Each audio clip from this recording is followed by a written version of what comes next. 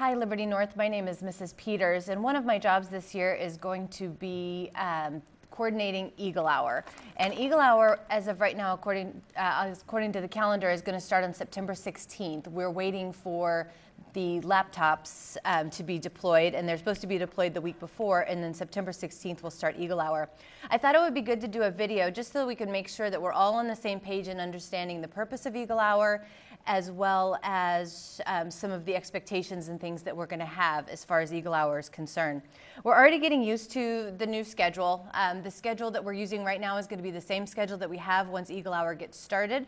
The only difference is going to be you will only have advisory on Mondays, and then Tuesday, Wednesday, Thursday, Friday, instead of going to advisory, you'll have the Eagle Hour time where you can go to clubs or go to tutors and have lunch. So that'll be the only difference. Starting on the 16th, you'll just see your advisor every Monday. The other thing, the Eagle Hour schedule, you will be receiving this. The teachers will get a copy, and I know you won't really be able to see this, but this is what it looks like. You'll be getting a copy of this, or the teachers, I'm sorry, will be getting a copy of this to post in their rooms, as well as we'll have several large copies of the Eagle Hour schedule placed in different locations around the building. And what this schedule tells you is the teachers, what Eagle Hour they have lunch. If they have lunch, that means that they are working on their own, or what hour they have, or what side they have Eagle Hour. When they have Eagle Hour, that means that they'll be available for tutoring or clubs and so on and so forth. And then you'll see Tuesday, Wednesday, Thursday, Friday, exactly what those teachers are doing.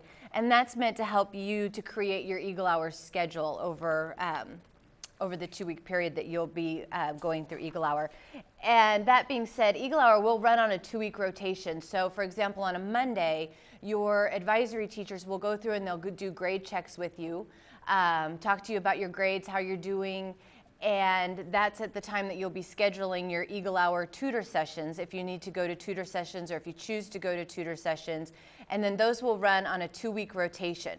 So at the end, so you'll create your Eagle Hour plan for 2 weeks, and then on that Monday after 2 weeks, you'll meet with your advisor again to discuss your grades. And if you'd like to change your location or whatever during Eagle Hour. Talking about Eagle Hour requirements and the passes, first of all, Eagle Hour was created as a time during the day for you to be able to do some of your schoolwork, to do extra schoolwork, to make up schoolwork, to go get help from teachers, to get involved in more clubs. It's no secret that everybody's very busy. We've got sports before and after school. Sometimes sports are going later, or work after school. So we wanted to provide you this time, and it's a great chunk of time, almost 70 minutes every day, or Tuesday through Friday, for you to get into classrooms. So we really encourage you to take advantage of it. There's an opportunity for all of you. Clubs and organizations will meet, and even just spending extra time with teachers. Some students have asked me in the hallways, hey, can I just go and hang out in so-and-so's class? And as long as that teacher is okay with that, then that's great if you just want to be spending more time with a particular teacher. As far as the requirements go, there will be some grade requirements around the Eagle Hour idea, considering what the privileges are going to be. If you're maintaining all A, B's, and C's, on that Monday, that first Monday in advisory, you will receive what's called a gold pass. And I don't have any to show you right now. If you were here last year when we did mock Eagle Hour, you'll know what those look like. It's basically a pass that's about the same size as your ID. And the reason that it's created the same size as your ID is that then you can get one of these plastic covers to put your ID in and keep your gold pass with your ID. You will get used to being asked for your gold pass during Eagle Hour if you are in the privileged areas, because we will be asking to see that. But every other Monday, you'll receive a gold pass if you have all A's, B's, and C's.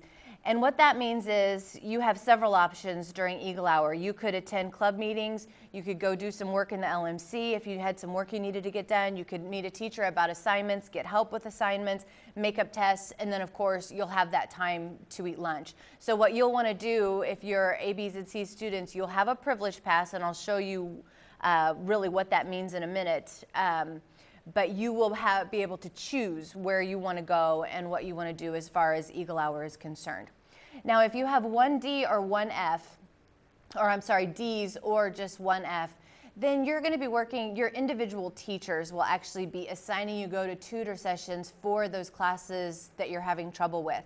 So if you have a D in math, for example, your math teacher will be assigning you to go to tutoring for that class.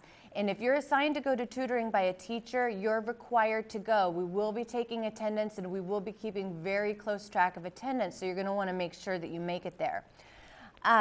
When you're not in a tutor session, so for example, if your math teacher has tutor during Eagle Hour A, you will go to that tutor during Eagle Hour A, and then when the bell rings in the middle, you'll leave and you'll be able to go to lunch for the second half of Eagle Hour, or vice versa. If your math teacher or your social studies teacher that you're assigned to go to tutor has tutor second part of Eagle Hour, you'll go eat lunch first and then go to your tutor sessions.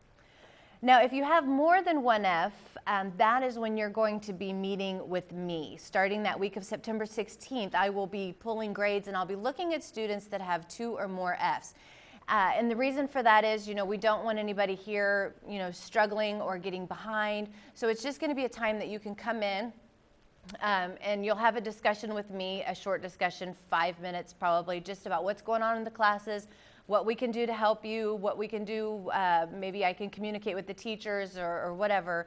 And then I will actually be assigning you to the different tutor sessions based on the classes that you're struggling in. So most of the time, if you have more than one F, you'll be in tutor sessions, several tutor sessions throughout the week. And again, those will run on a 2-week rotation. So after 2 weeks, if you say you don't get a gold pass because you have a D or you have an F, after 2 weeks, if you've worked hard and you've brought those grades up to all A's, B's, and C's, then the following Monday when teachers do grade checks again or when your advisors do grade checks, then you can get the opportunity to get a gold pass and use Eagle Hour as you see fit.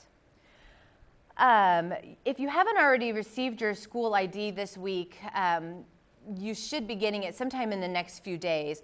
So one thing that we want to remind you also, as we are going to have the school open, there's a lot of students in this building, we do need you to have your ID visible at all times during Eagle Hour. And I know that some of you are groaning, and this is a little bit different for some of you that have been in the building the last couple of years, but we have doubled the size of the building. We need to have students have your IDs visible during Eagle Hour, as well as your gold pass. So if you're asked for your gold pass, don't put it in your wallet or, somewhere where you're going to have to stop and dig it out of your backpack or whatever. Have it so that you can it's somewhere on your body, on your backpack, and you can just flip it over and say, here it is. So just really easily visible. What we suggest that you do is get one of these plastic covers that, again, you can just stick your ID in, and then if you have a gold pass, you just pop the gold pass into the back. That's the easiest way to keep them both protected and not to lose them. You can get these. We have some in the front office that you can get. You can buy lanyards in the Spirit store, the Spirit shop. Also, girls, if you're looking for a trendier way to wear your ID, there's been times that I've gone to Charming Charlie's and bought several chains and just used those as my chains for my ID. But regardless, you need to figure out a way that's going to work for you, that you're going to have your ID on you at all times, especially during Eagle Hour, because we're going to be asking for it. Locations during Eagle Hour. We talked about how Eagle Hour, if you have a gold pass, that is considered a gold privilege pass. So the building will be divided into different areas. If you do not have a gold pass, if you have D's and F's, you don't have a gold pass, you're going to be in one of two places. You're either going to be in a tutor session with one of your teachers, or you're going to be in the cafeteria area eating your lunch. So each teacher, again, this might be hard to see, but each teacher will have these posted around the building. But if you can see, the yellow area here is basically the cafeteria area.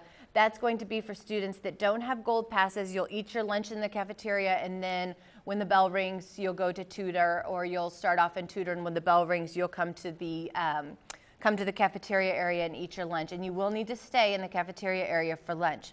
If you have a gold pass, you can eat lunch in the cafeteria or in designated privilege areas. And the pink areas along here are privilege areas. And basically the privilege areas are going to be all of Eagle Avenue, the LMC, as well as the Eagle's Nest. So those would be other places. There'll be tables set up there for you to be able to eat your lunch or study or, have some times with your friends. And then I also have some areas that are green, and green are called the quiet zone areas. There will be teacher supervisors in those areas to make sure that they're clear during the Eagle hours, because if you're in the hallways, you need to be in a classroom tutoring with one of your students. You should not be in the hallways. Or tutoring with one of your teachers, I'm sorry. And then we do have a couple of blackout areas, those back hallways upstairs and downstairs between the 100 and 300 and 800 and 900s will really be areas that we'll stay clear of during Eagle Hour. There's no real reason to be back there at this point. Again, some of the additional responsibilities that I want everybody to remember as we start Eagle Hour. Last week, you talked with your advisory teachers about our core values of REACH. And so I thought about REACH as far as our responsibilities and expectations go for Eagle Hour. The R in REACH is respect. Just be respectful of the building and respectful of yourself, your peers, and staff in the building. Clean up after yourself. You are going to have the opportunity to be in all different parts of the building, but there have been larger trash cans ordered to be able to place all over the building. Use the trash cans. Don't throw things on the floor. Again, just be respectful of the building. Be respectful of the staff that cleans up after Eagle Hour. Do your best to keep it as clean as possible. And hold your friends and your classmates accountable. If you see your friends or your classmates throwing something on the ground or getting up and they're not going to pick up their tray, remind them.